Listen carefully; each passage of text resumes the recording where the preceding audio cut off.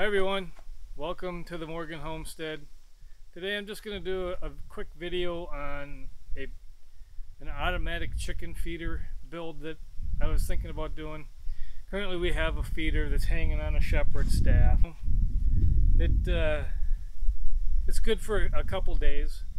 The only thing is it's open, and with it hanging out in the run like it is, if it were to rain, the food gets wet and mushy. So I kind of want to build a different type of feeder. It's an automatic feeder that'll hold a little more food, but also have a cover on it so when it rains it doesn't get wet. So I'm going to take you over to the area that I'm going to be building it on and show you what I'm talking about. Okay, so it's just going to be a pretty simple build. I'm just going to take an old bucket, pail that I have laying around, an eye bolt, just extra eye bolt I had also just laying around, 2 nuts that fit this eye bolt, and 2 washers, and a block of wood. Tools I need are going to be a drill with some bit. The drill bit that I'm going to be using, a hole saw. It's a 7/8 hole saw. It's about the right size for the eye bolt that I'm going to be using. You can use whatever eye bolt you want, but you'll have to adjust the size of the drill bits you're going to use. And then a wrench to tighten the bolts down.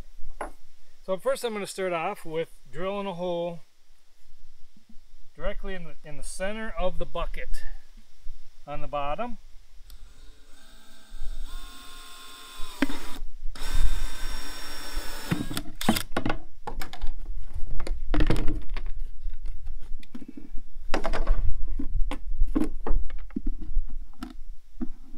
Like I said, this is going to be a pretty simple build. Then I'm going to take the eye bolt and stick it down inside the bucket so that it hangs out the bottom.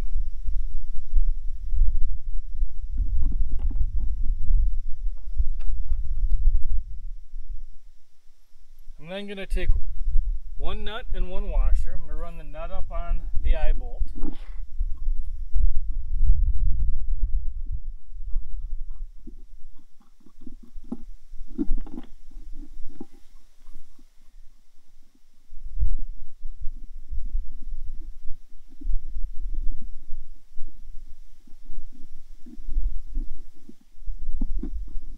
I'm just going to run it up a ways to about where I think I want the block to set.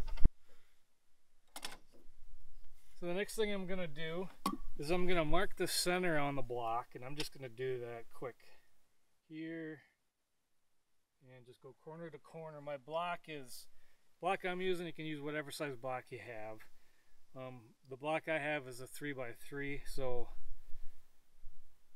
I can just draw a line from corner to corner, and again draw a line corner to corner and get about where center is. Then I'm going to drill my hole right in the center. So the eye bolt that I'm using is a 5/16 diameter bolt, so I'm going to use a drill bit that's slightly bigger than that.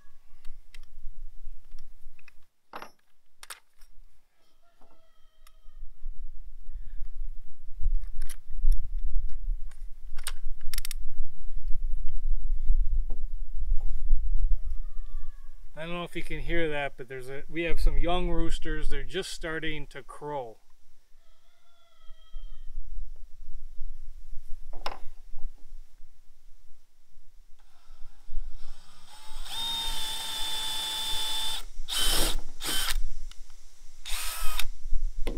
So now that I have the hole drilled, I'm just going to go ahead and turn this block up on there, up to the bolt. Or wait, actually, I did that wrong.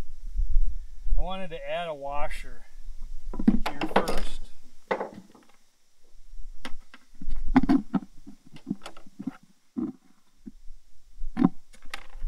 I'm going to go ahead and add the washer on top of the bolt. And you can turn your block down onto that.